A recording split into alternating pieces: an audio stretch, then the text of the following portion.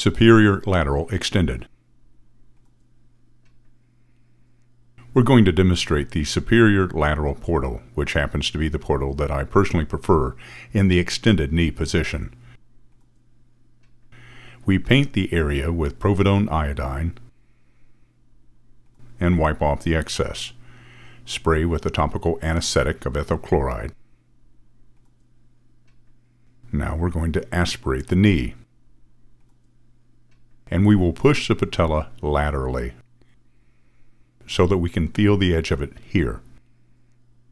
Because what we want to do is get right underneath that center portion of the patella so that we can then aspirate the effusion. This patient has a pretty fair effusion in the knee.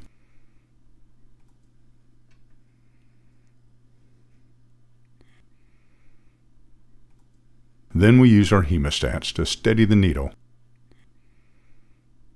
which will disengage. By the aspiration, we know that we're in the joint.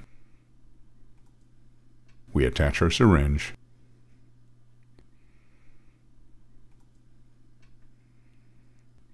and inject,